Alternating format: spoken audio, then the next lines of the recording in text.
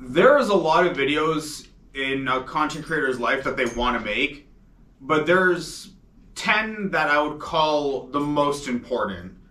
Birth of a child, getting married, getting separated.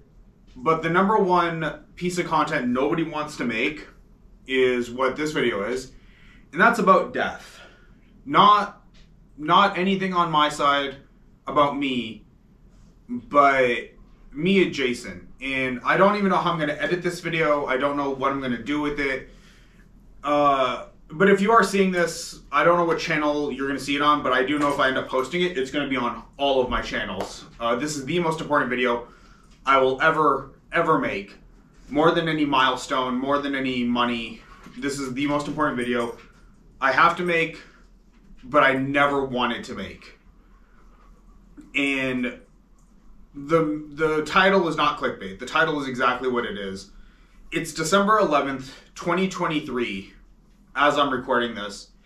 And on November 28th, 2023, at 4:26 p.m., we lost Mama Rex. My sister called me to her house. She said, hey, Mom's not looking too good at around 11 a.m. And I went over there. We called EMS. They did their standard checks. Mom was on the floor complaining of pain in her neck and her leg, then to her arm, which, you know, automatically makes anyone assume heart attack. And when they got her to the ER,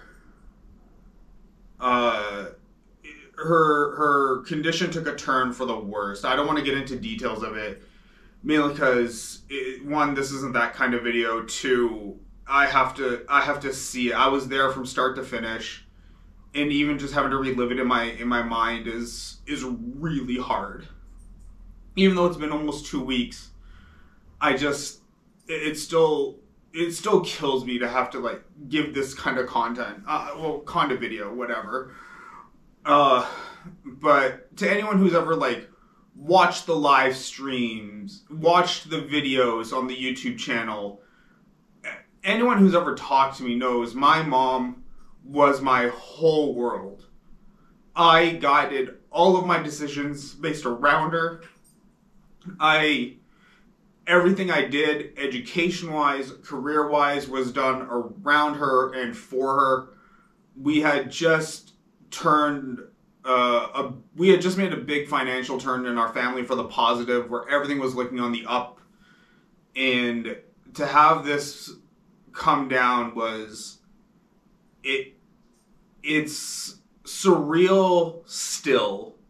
2 weeks later, I wake up every day, and I used to talk to my mom 3-4 times a day. I would call her in the morning, in the afternoon, in the evening, just see how she is, and just make sure that she's doing okay. And over the years, like, you know, she had slowed down. My mom was 76. She had slowed down a little bit, but she was so fiercely independent right to the end. She was fiercely independent.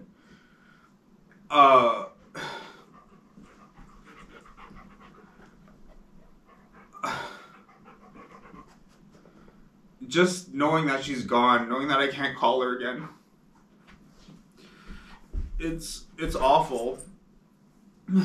Luckily, I will say this, when I let the main people know who Mom had known, or mom had interacted with, or they knew about Mom, my friends, our family, they rallied behind my sister and I so much.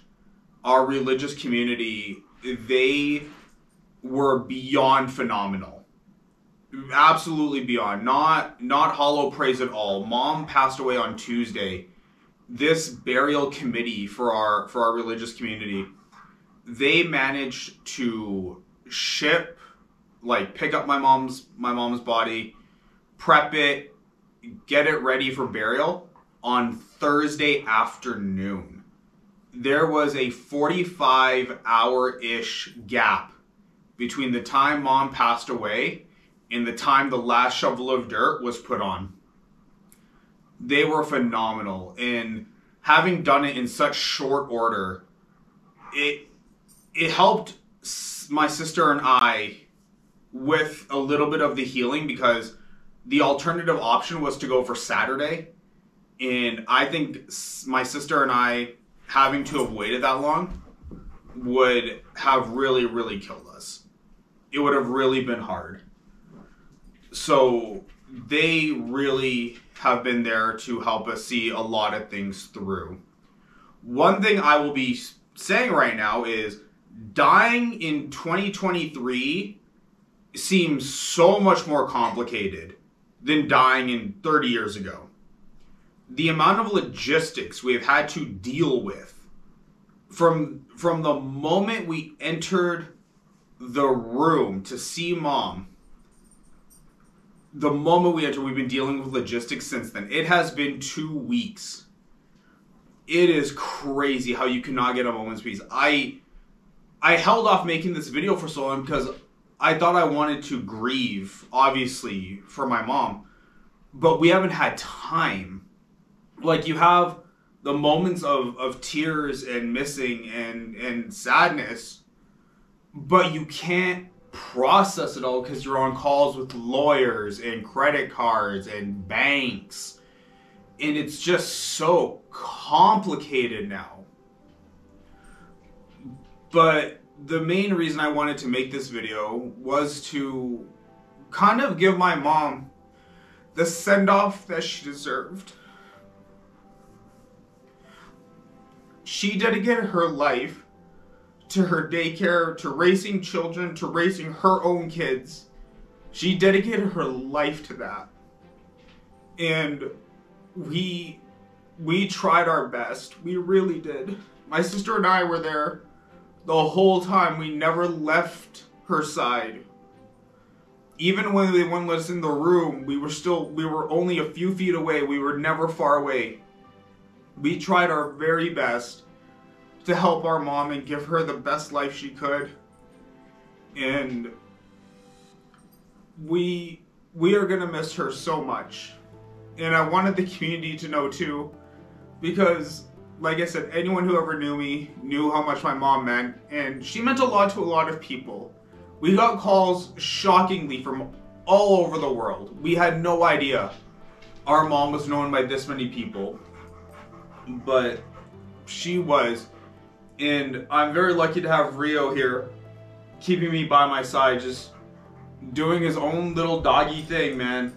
He's just doing his thing, and I couldn't make this video without someone like Rio here. I needed somebody to just be here. I didn't want to do this video alone. But yeah, there you guys go, man. Mama Rex is gone. We're gonna miss her a lot. I just want my mom back.